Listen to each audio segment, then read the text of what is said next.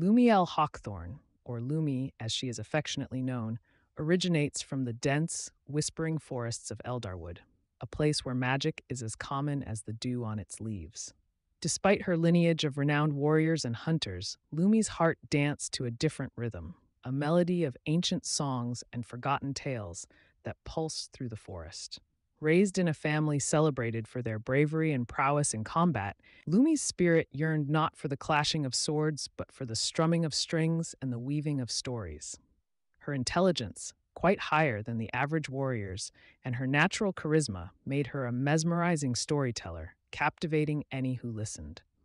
Yet, despite her talents, she felt constrained, unable to fully express the breadth of her creativity amidst the expectations of her lineage. This internal conflict led her to embrace the life of a hermit, retreating deeper into Eldarwood. Here, nestled in the heart of the forest that she loved, Lumi discovered an ancient ruin, an amphitheater carved from the earth itself, its purpose long forgotten.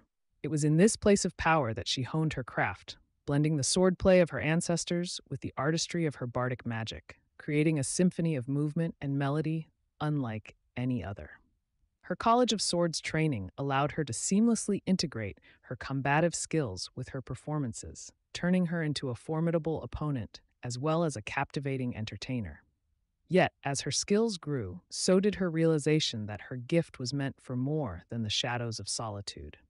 Driven by a chaotic good heart, Lumi decided to venture from her hermitage, wielding her dual legacies as both sword and song to challenge the darkness spreading across the land.